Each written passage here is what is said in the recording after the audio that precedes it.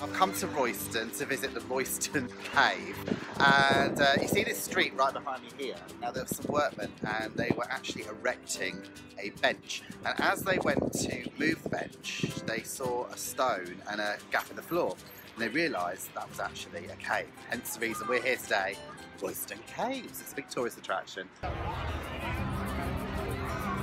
Well, I've certainly picked my day to come to Royston because we've got the sort of town fair and the classic car exhibition here as well.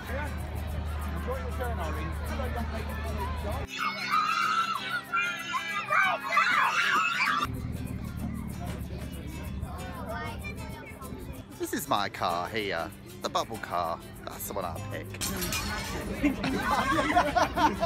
I can safely say I am definitely not going on that thing. You're not persuading me, Joe. So you can get here very easy from London actually. There's a Thameslink train comes all the way up to Royston, you get off, and the place itself is around about a 15-minute walk. What are you looking forward to seeing?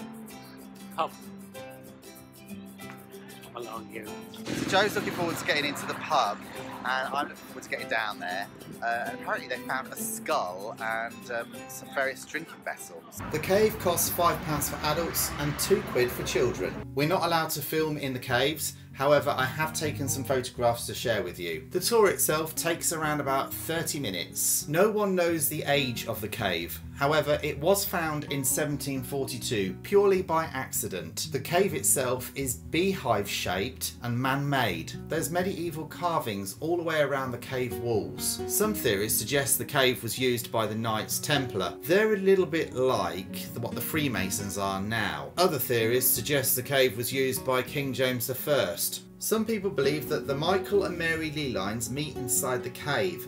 Lee lines are thought to connect sacred sites across the world with electromagnetic energy. Well, I've got to say, I've had a fabulous day out here in Royston, and the caves were absolutely fantastic. Very historic, very interesting as well.